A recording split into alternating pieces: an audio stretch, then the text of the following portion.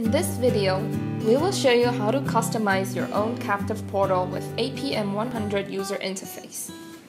First, log into the APM100. After logging in, go to Access Point and choose Captive Portals. You'll find 8 default scenarios for you. If you want to make further customized settings, we're going to show you how to make your one-of-a-kind captive portal with 4ipnet APM100 system. At the upper right corner of each scenario, there are 3 icons. Go to the first one, Captive Portal Setting, to set the name, landing page URL, and client's maximum session time. Here we adjusted the URL to the 4ipnet website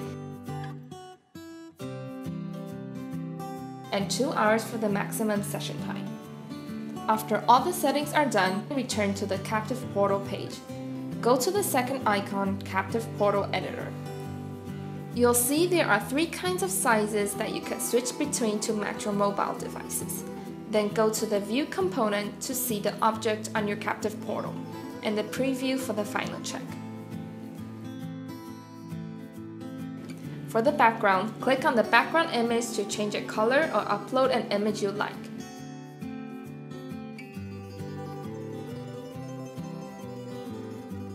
There are a few other options below for setting your background. After uploading your own background image, let's move on to the basic settings where you can add text, dividers, images, and etc. For your own logo, you can change the logo image by clicking on the default image. If you need to add quotes, just click, hold, and drag it to the desired location, then click the words to edit. In the same way, add the multilingual column depending on your preference.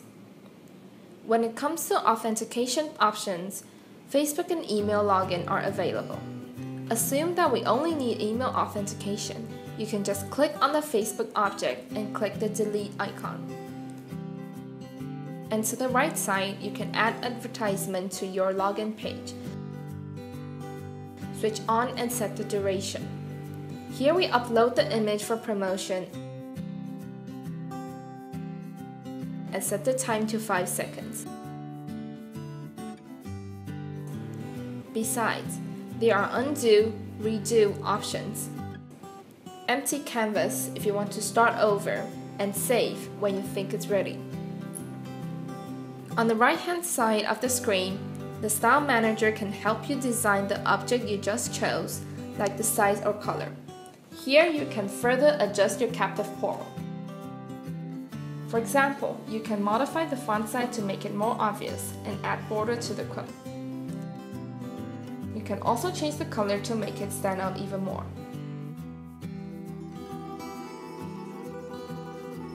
When you think it's ready, click on the Save button.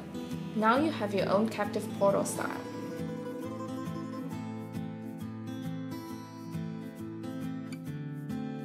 For the last part, we'll show you how to apply the template to the Managed APs. Choose the Template tab and find VAP SSID and Captive Portal, then click Configure. Here you can modify the ESSID name and choose the template you just created.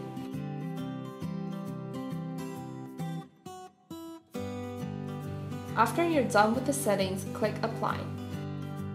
Next, go to AP List and choose the Managed AP, then click Apply Settings.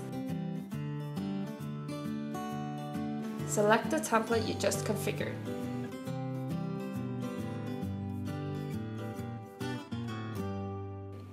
The status will show Applying at this stage, and it takes about 5 minutes for the configuration.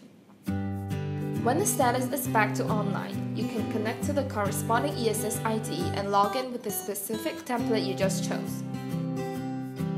Here we have a 5-second advertisement that we just uploaded. Enter your email address to log in and it will automatically redirect to the specific URL. Now you can start Wi-Fi marketing campaign and please your customers with the customized captive portal.